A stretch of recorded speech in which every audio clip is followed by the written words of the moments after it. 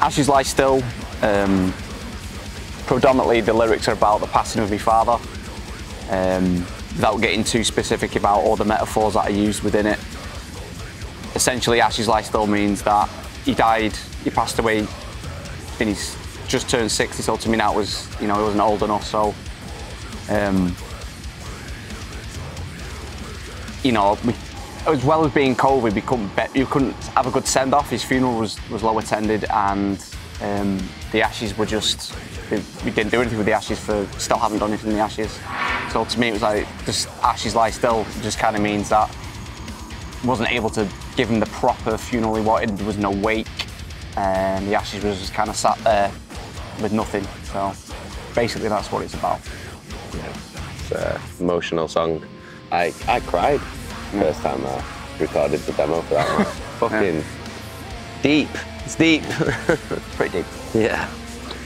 I think, I mean, the music was written quite early on within the COVID kind of thing, so it would have been just as my dad had passed away anyway, so maybe the song itself it had that feel to it already, and so when it came to time for us to, you know, start putting lyrics down and like coming up with something, it was fairly easy for me to attach myself to the song, and it was easy for me to get the things out that I wanted to say specifically with that song, just because the way it sounds, you know, it's quite a dark song, it's slow and it's quite brooding, so, you know, they just came very naturally, and you know, they both work together well within the context of what they are.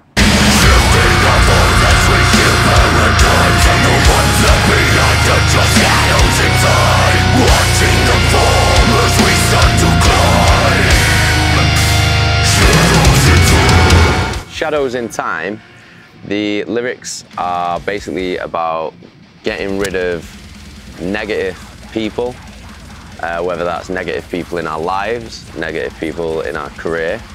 It's about breaking those shackles and freeing ourselves, basically. Obviously, you know, we've had a bit of a rough 2 years, haven't we?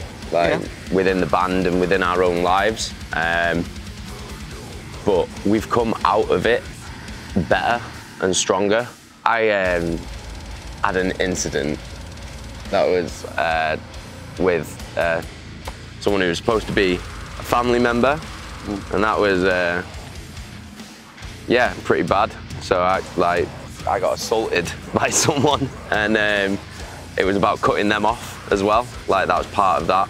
So, and then obviously people in and around the band and our career and the scene and stuff like that, and just moving on to better and bigger things, like in life and in the band.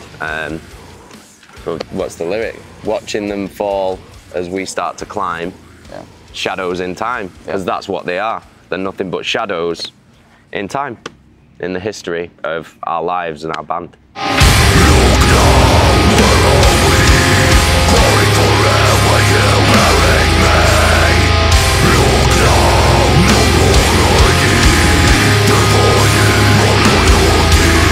Tides of Glass, again, is about things like addiction and stuff, like, because we've all kind of dealt with addiction, haven't we? But I've seen the bottom, and I've come out the other side, and I feel like I'm a much better person. I'm healthier, like, I'm way more pleasant to be around, so that's nice. So it's about that. It's about crawling through broken glass to get to where we are now, because it's, we all had a struggle, haven't we? Each one of us had our own individual kind of struggles at a certain point of time, and each time we've come out the other side. So again, it's all about that. Yeah, stronger and better than we've ever been. Like, I mean, now, as the band sits now, I think we're better than we've ever been. Like, we're better songwriters, we're better performers. Personalities, we're much better. So, like, I think we're getting old. Yeah, we're getting old. We're getting soft in our old age, but nah, like, that's what it's about. It's about crawling through the shit to get to the pot of gold at the end of the rainbow, so to speak. The song's pretty epic. It's quite a mid-paced song, so it needed something that was, I mean, he's always about the hooks anyway, and I think you had the hook first, didn't you? Yeah, yeah. The hook was written first. Yeah.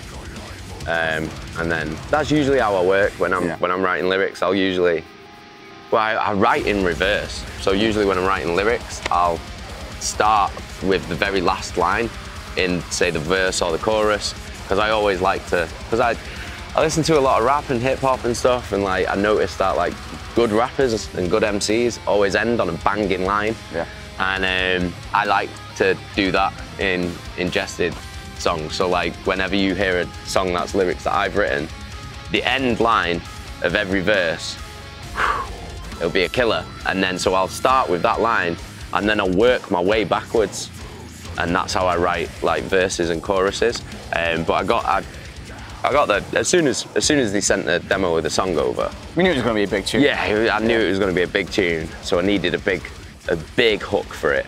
Yeah. And yeah, that was the first part that I wrote, and then all the rest just, as soon as I got that hook down, I knew exactly where I wanted to go with the song lyrically and pattern-wise, and it all just fell into place. It was so easy. Yeah.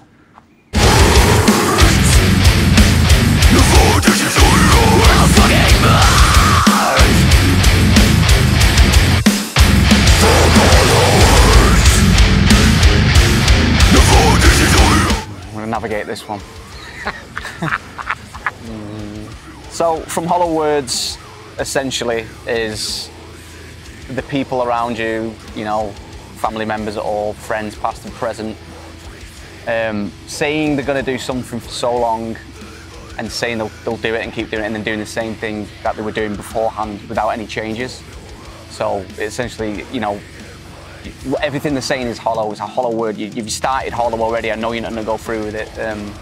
So it's kind of based around that kind of sentiment. You know, the main hook is "fuck your hollow words." It's just like, well, I don't believe you because you've said this before, and you'll say it again. You'll do the same thing over and over again. And it's about all those people that do that kind of thing, and then cutting them away. You know, you've got to cut those people away because they're nothing but dead weight. Yeah. Dead weight. Left to sink. Nothing more than a broken link, pal. Yep. So that kind of stuff, man. You're not going to get anyone specific, but everyone's got those people in their lives, and you'll notice if you're friends with us how small our circle is nowadays, because you know, especially us three, this is who we are, and like we don't let a lot of people in because you're used to these kind of people. So that's kind of where it is.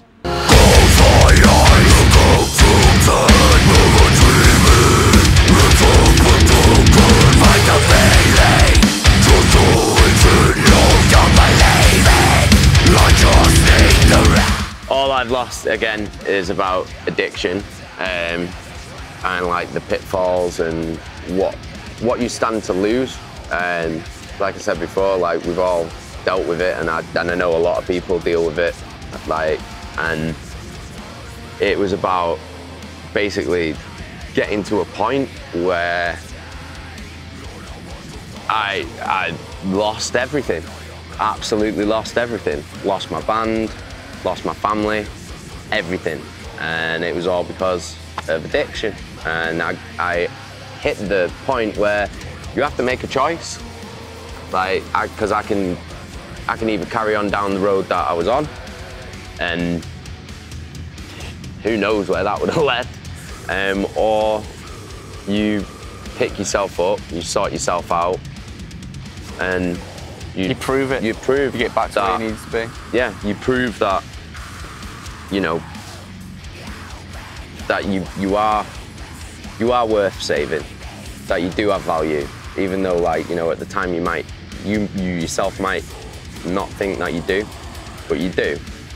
And that song's about that, really. It's about knowing that you're not alone. Like, there's loads of people that deal with it, and people will want to help you.